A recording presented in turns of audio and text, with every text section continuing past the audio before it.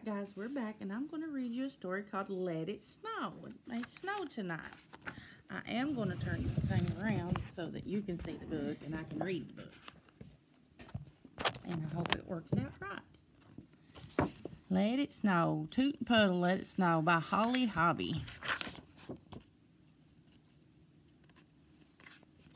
I can't get the pages started, sorry guys. Christmas was just around the corner. We've already had Christmas, haven't we? And Puddle hadn't seen a single snowflake yet.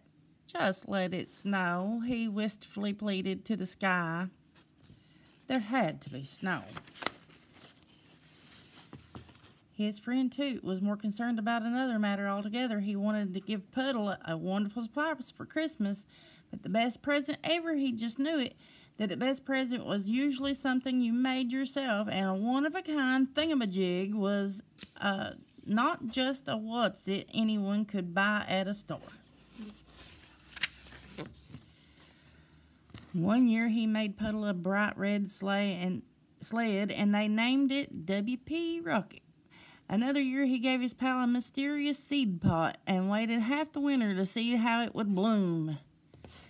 And just last Christmas, he presented Puddle with a real raft, big enough for two, the WP Pond Lily Queen, and they couldn't wait to spring it till spring to launch it, so they looked like they was on the ice with it. This year, though Toot was really stumped, Puddle was a contented homebody. He was a cook, a gardener, an artist. He loved trees, birds, and his best friend you could have. And what could he possibly give old Puds for Christmas? Puds, he called him. Cook, gardener, artist. Of course, Puddle was thinking to himself about the same question about Toot. Getting my words mixed up, sorry. One year, he knit him a wool sweater, robin egg blue. And another Christmas, he gave him a purple ball for bouncing on. There was another year, a giant plum pudding, which kept them merrily stuffed for a month.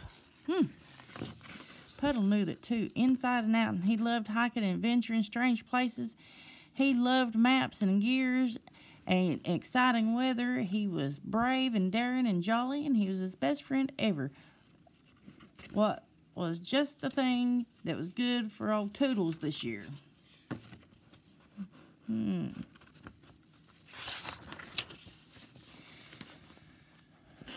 When Puddle phoned his cousin Opal to ask her opinion, she said a little cuddly something would be nice, like a homemade doll for Toot. Really? asked Puddle. I think he'd like that, Opal replied.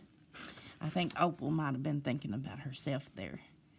She'd like to have a doll. When Toot called Opal with the same question concerning Puddle, she said the same thing. Maybe a homemade doll of some kind. A doll? Toot was puzzled. Something soft and cute, she said. The night began, and it began to snow. Do you think that'll look like that tonight? I don't know. The next morning, Toot and Puddle awoke to a new world. The snow had been silently falling all through the night and now blanketed everything with a hushed, gleaming luster. The skies called. Toot called, "Where are the skis?" "I've got them," Puddle cried. "Let's go," eagerly. The path through the woods became a magical journey. The two friends skied along in silence, stirring by the beauty that surrounded them. When they stopped to rest, Puddle said, "I wish I could take this morning and put it in my pocket and keep it forever." "Me too," Toot sighed. "It's perfect." Oh, there we go. But then, by evening, a hard rain began to fall. "Oh, no," Puddle protested. And the next day, the glorious snow was gone. "I can't believe it," Toot frowned. Tooted. "Neither can I," said Puddle sadly. "I was all set to go sledding." His spirits had been momentarily dampened. Still, Christmas was coming. It was almost here, snow or no snow, and the two friends soon plunged into a state of busy excitement.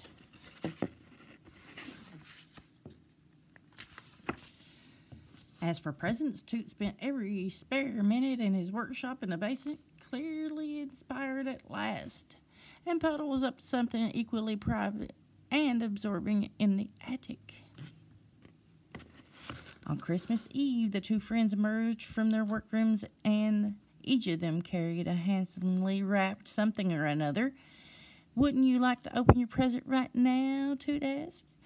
"We have to wait until tomorrow," Puddle said, "when Opal comes." Christmas morning in a woodcock pocket was brimming with anticipation. Opal soon arrived as the youngest. She was the first to open presents.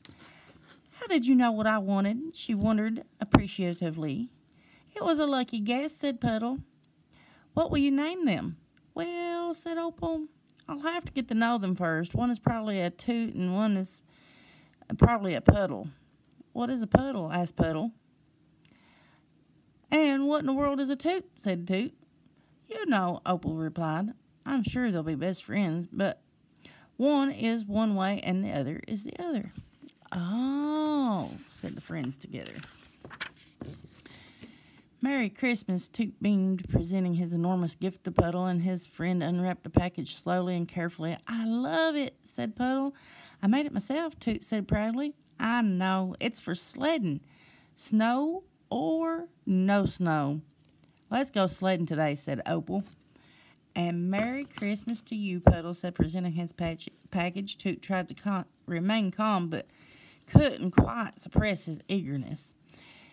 "It is you and me," said Puddle shyly. He asked, "That snowy day in the woods?" "It's perfect," said Toot. He must have painted him a picture. And standing back to admire his friend's work, "There we are." Let's look at this picture. You and me. Oh, he was able to hold that in his pocket, wasn't he?